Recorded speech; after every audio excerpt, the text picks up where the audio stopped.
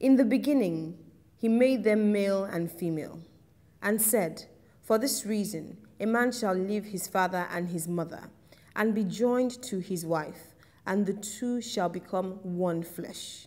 So then, they are no longer two, but one flesh. Therefore, what God has joined together, let not man separate."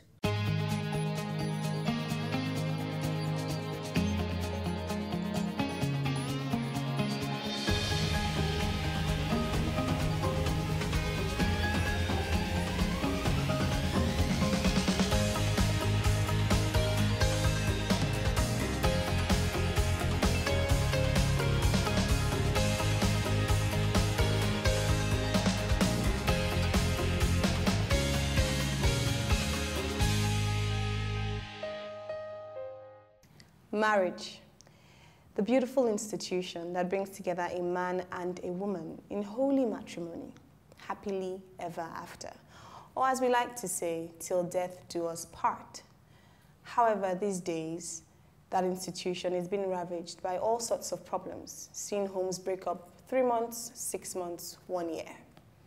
Today on Chapters, we're talking about marriage, and I'm excited to introduce to you the book Zara, our first fiction book on the show.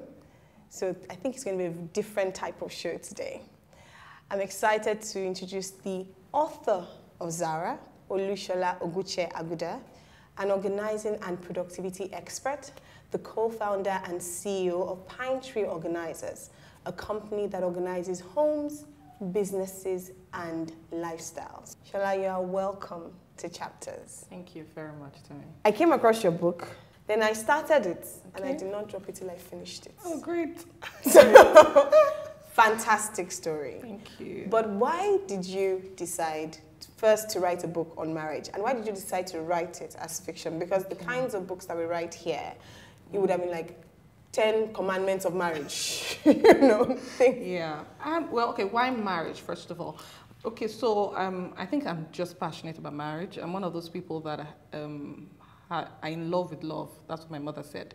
So at 16, she asked me, "Are you getting married tomorrow?" Because I would sit down in front of the TV and be listening to Bimbo Odukoya and just, you know, just hear her talking about marriage. And it just was very interesting. And then as I grew up, I realized that marriage was in jeopardy.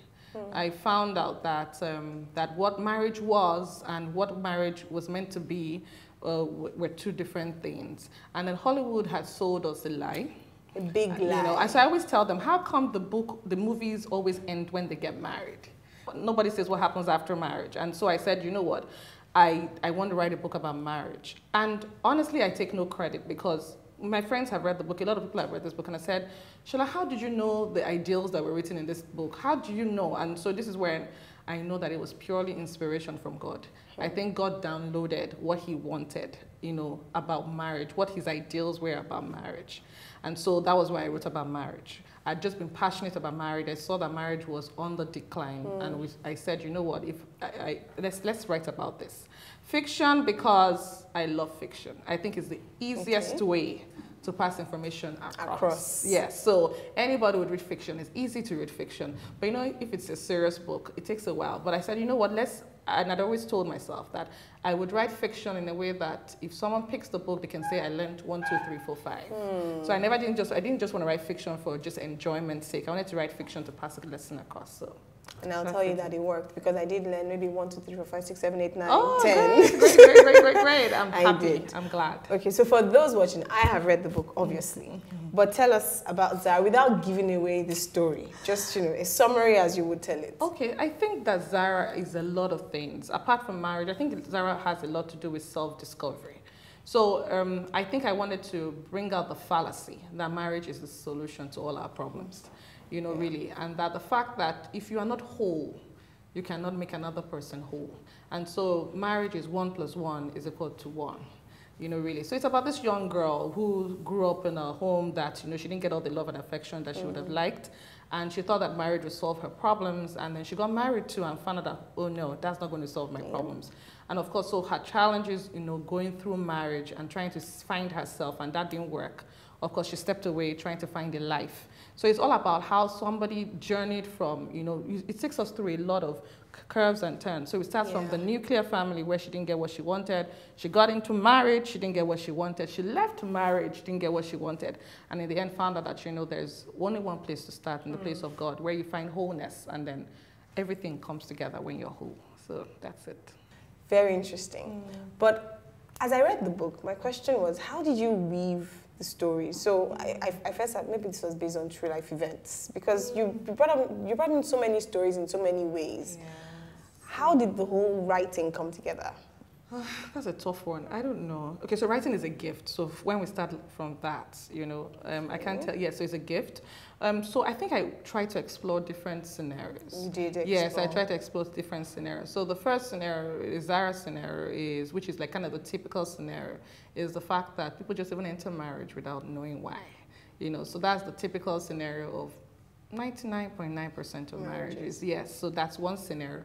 There's another scenario of someone that had lost a loved one and had to explore, you know, so widowhood. Yes, exactly. So that was another scenario. Then there's another scenario of generations, which was very important. The fact that we will repeat the mistakes that have happened before us unless there's something that happens to change a course of direction.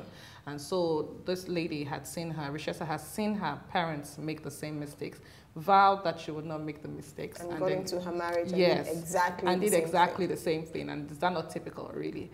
And so those, I think that what happened was that I wanted to bring out 3 or 4 different kinds of scenarios. Okay, so before you started, you knew I wanted to talk about this and this and this. Yes. There were points I wanted to address, and then we found how it comes together is now where inspiration comes from. But yes, those were points that I wanted to address. It's really divinely inspired. No, I can take no credit. In fact, I look at the book myself, I said, okay, you wrote it? I said, somebody must have been working, wasn't me? Really, so yes. But in your opinion, how would you define marriage?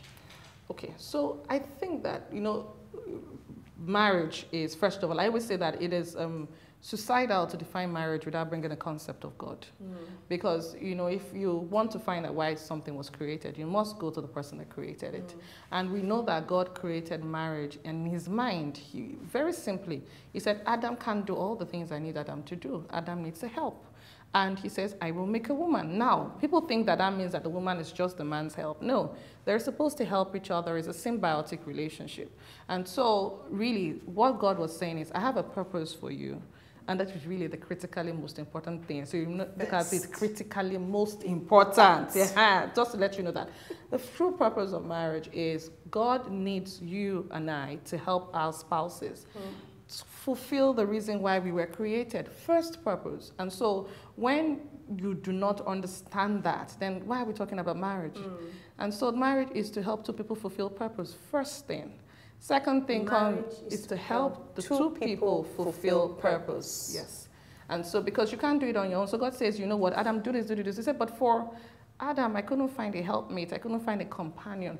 Purpose first, companionship second. So you see that feelings cannot be the true test of marriage, really. So marriage is helping God saying, I need to do ABC. You know, you can do it on your own, you can do it on your own. But if I bring these 2 together, you know what, we can do it. And that's the first purpose of marriage.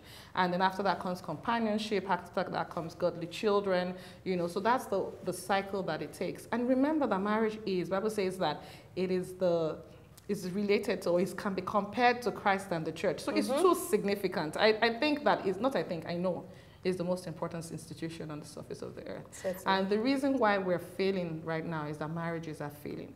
Because the minute a marriage fails, what we've said is that a family cannot work. And the minute a family cannot work, the bedrock of society is destroyed. It's gone. Yeah. So when people want to get married, the first thing I ask is that, where are you going? If you don't know where you're going, how do you know who to take on the journey with you? And so you see, for you to know where you're going, you have to ask yourself, who am I? So you see, the whole process is actually a lot of detailed. I said love wears glasses. Yes, love has started wearing glasses. It's no longer blind. You have to see well. Exactly, and which is why self-discovery. You have to know who you are And then now ask yourself, who can help me on this journey? Yes, so that's how I define marriage. So when you start from there, you can see that it's a bit more technical. And so it's not just the white dress. It's not even the white. It's not even more. It's more than the feelings and the ring, you know. The butterflies. And the butterflies. So someone says, "So what happens to the butterflies? That can't I judge? What happens?" I said, "My darling, it's called. You see, the butterflies progress and it becomes something stronger and deeper. Really, that's the truth. And you ask anybody that has been married for a while, they'll tell you butterflies fantastic." But that's not the true basis of marriage. No. Not at all. After a while, the butterflies, two things happen, and this is why people say, I don't love you anymore. What they're saying is, I don't feel butterflies anymore, really. But you can't just, love is a doing word. So you can't just say, I don't love you. What you're saying, when you say I don't love you, said, what you're saying is, I choose not to love you. I love where this conversation is going, but we have to go on a short break.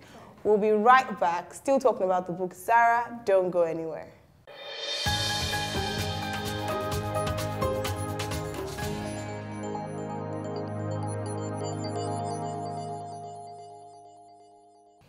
You're welcome back to Chapters, and today we are talking marriage through our first fiction book. I will keep emphasizing this because I'm excited. Zara, written by OLUSOLA, OGUCHE-AGUDAH. And so, before we went on the break, you know, we were talking about marriage is a purpose, and people coming together to fulfill that purpose. But obviously, and I think you do some marriage counseling as well, and you've seen all sorts of issues. Why do you think that marriages break up so fast these days? Because like I said, the world has told us a lie, Hollywood has told us a lie, that all I need to do is really like you. And so two people should just really, really like each other. And that like is what we have termed love. And immediately we really like each other and we are in love, then we should get married. And unfortunately, love is not a feeling. No, love is not a feeling. Meanwhile, it's a bit deeper than that. Like I said before, it is purpose. So first of all, what you should be asking yourself is, who am I? Do I know who I am? What am I on earth for? Everybody must ask themselves that question. In fact, that is the reason why you should get up from bed every morning. You know, and even as little as my kids are, I tell them, God has a plan for you. God created you for a purpose. You need to find out what it is, because that's the meaning of life. Identity. Yes. And so when you ask yourself, who am I? What is my purpose? And then the third thing you should be asking now is, how do I fulfill that purpose? So when you meet someone that you really like, so the first place it starts, there must be a mutual attraction, for instance. So yes, I like you, you like me, but there are checklists. So my husband teases me because when I met him, and he said, oh, I like you. And I said, okay, fine. So I brought out this exercise book and I started asking questions. Number one, what is your vision? You can imagine how he felt. So you knew this, well, you'll be 10 years married. Yes. So you knew this 10 years ago? Yes, I knew this 10 years ago. Wow. I knew this 10 years ago. So I asked him, and so you can imagine I had like a whole list of questions to ask him. Now, the way I went about that, maybe can't be questions, but you know, really, I think after a while I said, Shola, do you want to do this or you don't want to do this? But I asked him, how should one go about it then? Well, I think that there are stages. So the first phase is, yes, I like you, you like me, that's fine. So that means that we have some mutual interest. The second thing is fact finding. So the first thing is friendship. I like you like me, we're just friends. By the time you guys are getting close, you know that the guy likes you or you like the guy. You need to begin to ask some questions. And those questions come out in friendship. Yes, normal conversation. What do you want to do with your life? What do you think your life is about? The truth is that we don't always have the clear picture, but we always have an inkling. You know, there's something that points us in the same direction. So for instance, what my husband told me he wanted to achieve 10 years ago hasn't changed. The way that's turned out, yes. But the big picture is still the same. And so because I saw the big picture, I said, okay, you know what, I'm going to work with you on this. And there are values, there are core values. What are your core values? There's some things that are sacrosanct. So you say, this I can do without, this I can't do without. So I tell people, I say, okay, you want to have a career, but this man wants to marry someone that he wants to be a stay-at-home mom. Nothing wrong with both of them, but why are you two together? And it is unfair for you to marry him and insist that you want to go to work. He was clear. So why don't you just say, you know what, this is what I want. And if it's not working for you, then it's a hard decision, but those are the kind of decisions that should be hard. So we're increasingly finding out that these decisions are not being, people are not talking about these things. Talking is what's supposed to happen in dating and courtship. In fact, by the time you say you are getting married, you should have talked so much that by the time you're courting, we're just saying, how do we handle the things we've talked about? We're not discovering things. Yes, we're not discovering things in courtship. So I always say, so why, back to your question, why are marriages breaking up? You know, we don't know who we are. We don't know where we're going. We've based marriage only on feelings. People are increasingly living a life without purpose. We're getting more selfish as a people. Yep. It's about me. And it's a lot of work. Wow. It's a lot of work. Yeah. So I'll take us into the book now. And what I want us to just bring out some concepts you sort of touched on in the book and then look at them from a real life perspective. Okay, great. Now, one of them was, as you called it, the generational, not a curse, but just the generational flow, so to speak. How one generation affects another. And from the book, from Zara and her husband to their daughter, Rachessa, and her husband, how our past lovers affect us, subconsciously or consciously. How can we not allow where we're coming from to determine who we become? Okay. So we are all a function of our backgrounds. So that's the first thing we should do. We should know. Your background, you're who you are because of how you were raised and what you went through. Now, two things happen when you have a background. You actually, first thing I think is to come to a full realization. I don't think as a people we think a lot. And you see, when you don't think, I think we're too much in a hurry. So we wake up and we're in a hurry. You don't pause, you know, and to just, you know how it is, you just try and get your bearing right and say, what is it? What am I about? And why you should do that is that you need to, at every point in time, assess your life and ask yourself, how did I get here? Yesterday creates today. And so we're a function of our background. And because we're a function of our background, it will affect our decisions. So let's give an example. You come from a background that is not so fantastic. Do you have to recreate that? I don't think so. But do you even realize? That's the first step. Yes. So that realization. Yes, self-realization that this is where I'm coming from. And a conscious decision not to make the same mistake. So a self-realization, then you ask yourself, what went wrong? Because it's not just for you to realize, so I came from a bad background. That's abstract. You have to ask yourself, why? Okay, was it that the marriage wasn't right? Wasn't that they shouldn't have been together? Was it, when you understand why, then you can tell yourself this mistake will... And then begin to see where you need to make your corrections. Yes. So that's the simple thing. First of all, I think consciously as a people, I tell people every day, take out time before you go to bed, think about the day. How did it go? What did I do well? What do I have to change? Take a journal and write it down. You know, so it's the same thing about your life. So ask yourself, how did I get here? What are the things that have happened that have shaped me so far? And then how can I ensure that, you know, these mistakes don't happen again? So, like I said, you know, most of the time, if your grandma got divorced and your mom got divorced, you get this, oh no, there's a curse. Really, they're following you from the village. You know, there's one place in the village. Where sometimes, yes, there are curses, but most times it's just the fact that we repeat the mistakes of the people that have gone ahead of us because we don't know otherwise. We don't know better. Especially when we vow, I will not do that. Yes, but you know, we vow without knowing why. So when you vow without knowing why, then you can't change it. But if you realize, okay, you know what, I think that my dad didn't spend enough time with us as a father. For example, my dad did. Daddy, you did. Okay. But, you know, if you said that is why, then you know that, okay, and that is why probably we're not close to him. But I want my children to be close to me. Therefore, I will spend time with them. How? By A, taking them to school every morning. B, spending Saturdays at home with them. Do you understand? So that's, and you know what I say is that God is too organized, too methodical, too precise for us to think that we can just live our lives anyhow and then just get the results that we want. So those are the kind of decisions, and so you see that these are the kind of conversations that should be happening in marriage, I mean in relationships. Yeah, so it's serious business. No, they're not happening. Serious business. You know, when they come to me sometimes very funny, I just smile at them and, you know, I just ask, are you ready? Of course, we're very ready. I'm like, okay, let's see. Wow.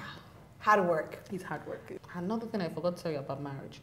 See, apart from marriage being about purpose, marriage, in the end, will make you more like God. It will. In the end. It will. And you see, I think that... the fruits of the Spirit will be developed. And so, it's very typical. In the morning, I'm going to use myself because I'm very organized. I have just done something in a particular way.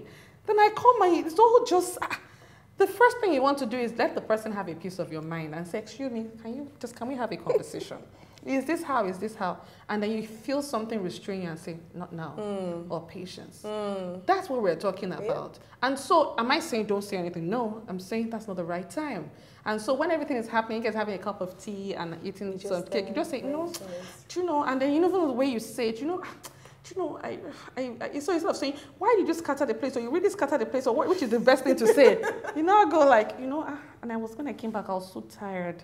And I saw that the place was scattered, so I kind of felt really bad. Can you imagine? What kind of conversation is that? You want to have the opposite conversation.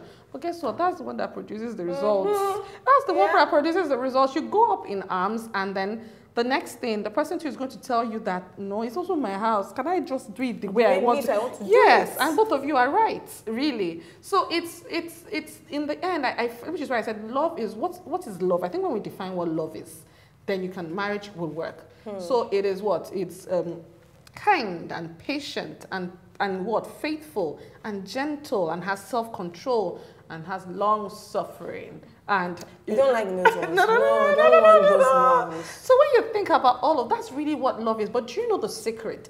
The more you begin to practice that, those butterflies you're looking for, they bubble back with immediate alacrity, if I can use the word. They do. But if you don't practice, in the end, you just wake up, like Hollywood. I don't just feel that way anymore. Yeah, you start saying, I don't feel that way. I'm like, these people, and have you heard the irreconcilable differences? This is not the man. I'm like, that's the man you married. He changed. Yeah, that's what I say. He changed. It's not the same, really. And marriage demands that you be a better person. It demands, and that's the thing about marriage. You come and you say, you know what, I want to work on this person. And God says, I want to deal with you. And so as you begin to make the right decisions, that person has no other choice than to align, really. But it's not the easiest thing to do. And that's not what somebody wants to hear, when you say you're in love. But unfortunately, they are hearing it today. And they'll keep hearing it when we come back from this break. So much more on marriage. We'll be right back.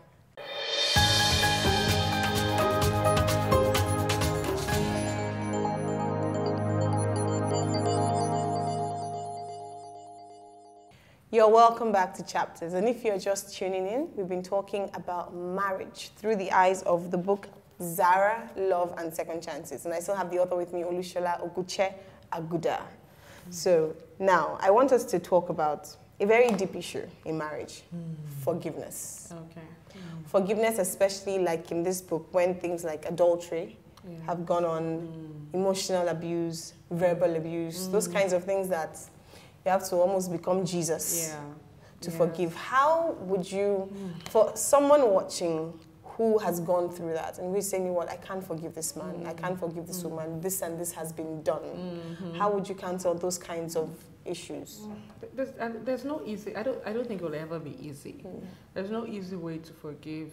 There's a lot, like you said, adultery, emotional abuse, a lot has gone on. And so, I've always learned to go to God for the tough things. The things, because the truth is, I asked myself, in fact, there was somebody that read that book and said I was really unfair to allow Zara and well, let's not go there, but you know what I mean. And that that was unfair, that what I was asking for, because he said, because that has been me. And what you're asking for is tough. And I said, well, the truth is that it's tough, and I agree. But what's the alternative? Not to forgive? You see that as long as you don't forgive, you hurt yourself.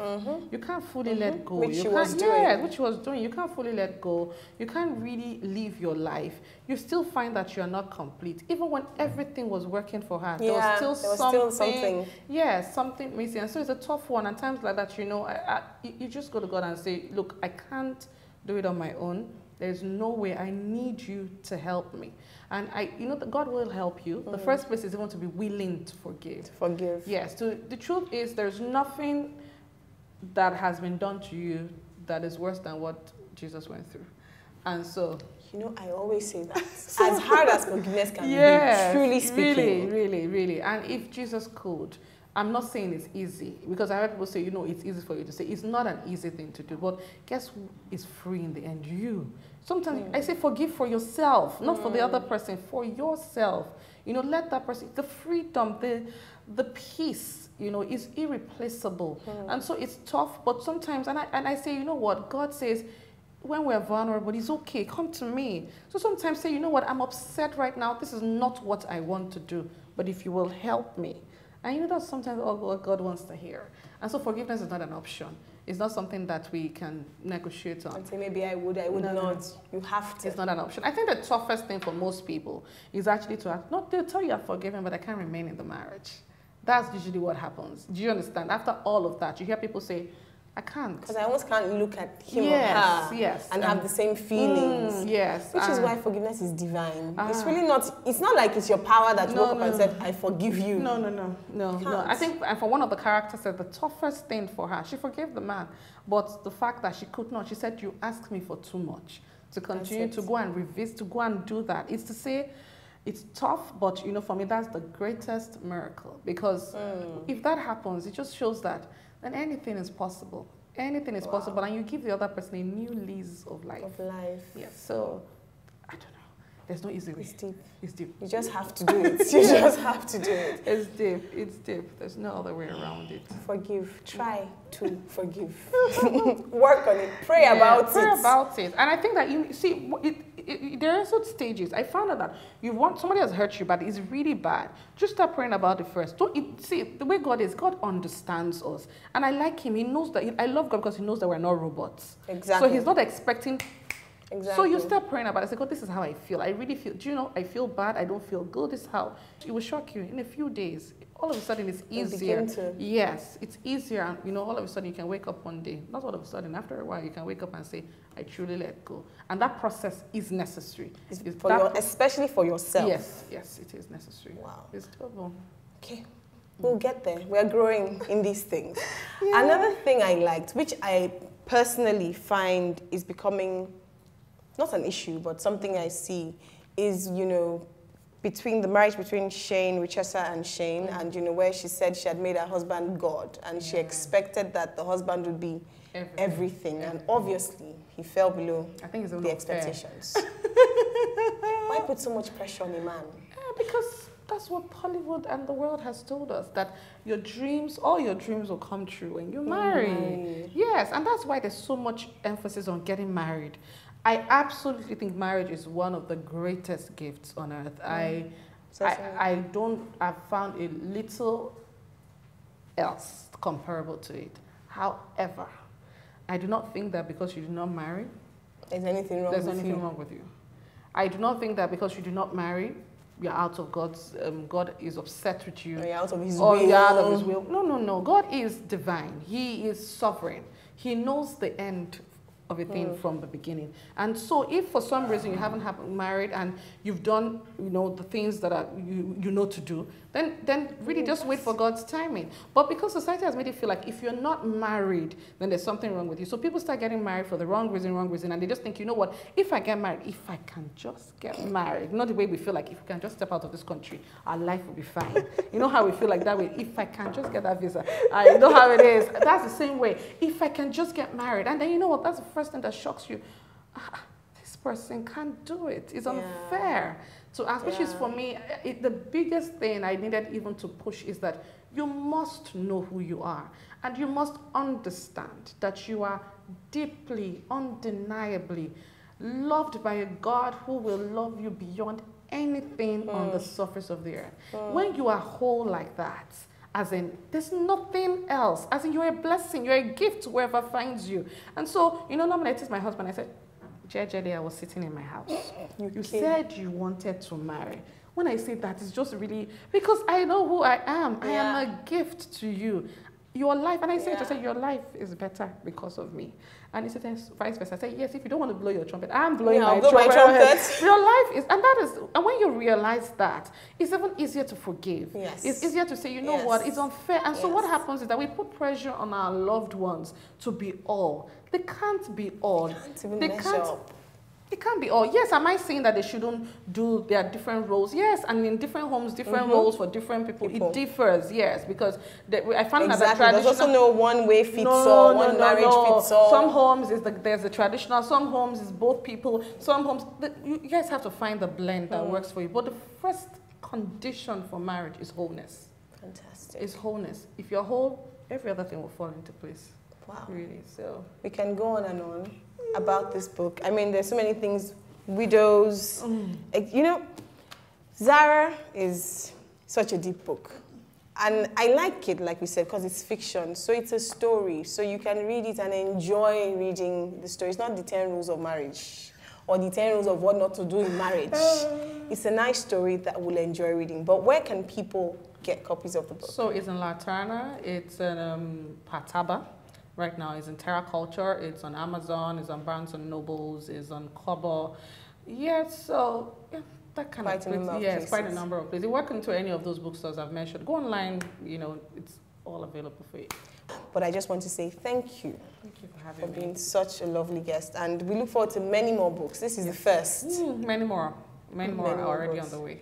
And maybe even a film, a Zara film. Yes, let's watch out. Many things are coming. Thank you so much. Thank you for having me. It was really, really great being here. Fantastic. It's been such a lovely episode today, talking about the book Zara and using that to talk about marriage. And like we've said, marriage is truly the most important institution, truly, that God created. Man and woman being together, whole, separately, and coming together to form a complete whole. It is our desire that every marriage is fruitful and that every marriage is based on the foundation and the principles that God created for it to be. Thank you for watching. And if you want to contact Zara, Shola, sorry, not Zara, you know, and you want to reach out to her, your email address, shola@OGUCHE-AGUDAH.org. And, you know, if you know that you have challenges in your marriage and you want some help in that area, shola@agudah.org. Thank you so much for watching, and until the next episode, God bless you.